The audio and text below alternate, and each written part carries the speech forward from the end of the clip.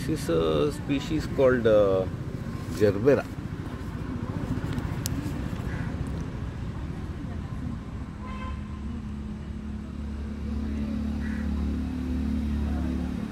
And these Gerberas, they were first identified by someone called J.D. Hooker in 1889 in Africa. Till then it didn't have scientific name and all. Discovered means by scientific chaps in the Western people. Then this species is called I think Gerbera jamesoni, Barberton Desi, and then it's named after a German botanist called Gerber. And this Gerber, it seems he was a friend of that famous Linnaeus. In case you never heard of that Linnaeus, you can look him up. He is the father of this modern classification of plants. And very famous, great man. Colorful character also. And then, it's also called African daisy and Transvaal daisy and other names, common names. Then I'll tell a little bit about this. There are about 22 species of this Gerbera in the world. And out of them, few are quite commercial and popular. And they are native of this tropical Africa, that is that hot region,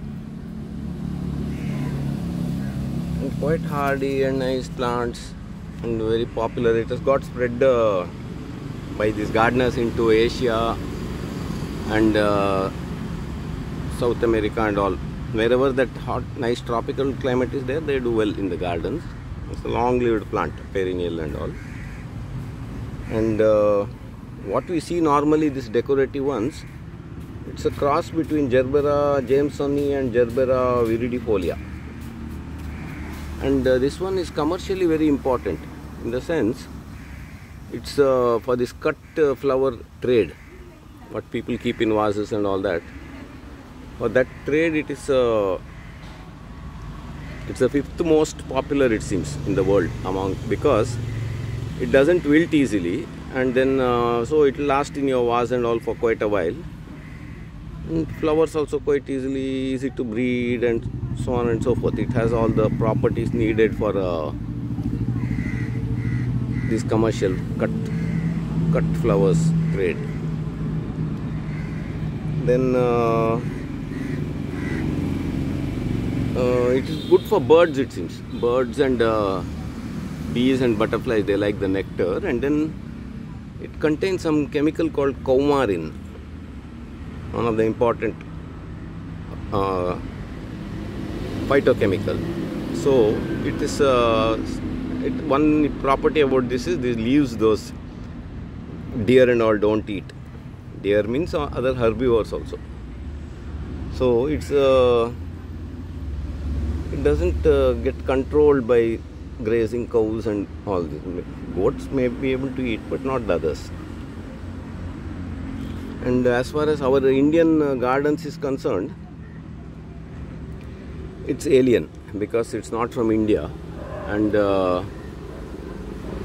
therefore it's an African plant, so it's alien. And then apart from that, one of the nice thing about this Gerbera plant is that it's not known to be invasive. So it doesn't easily escape from the garden and go wild and become an invasive weed and all. However, it's not a native plant. So if you are a fanatic about native plants, biodiversity garden and all, don't get this.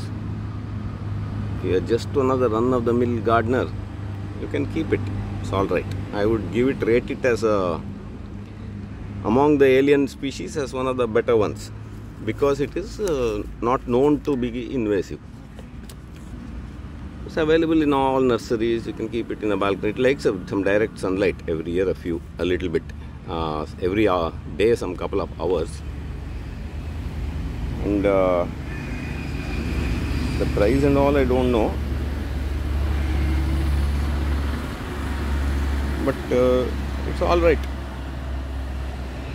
You can keep if you want, not if you are into biodiversity gardening.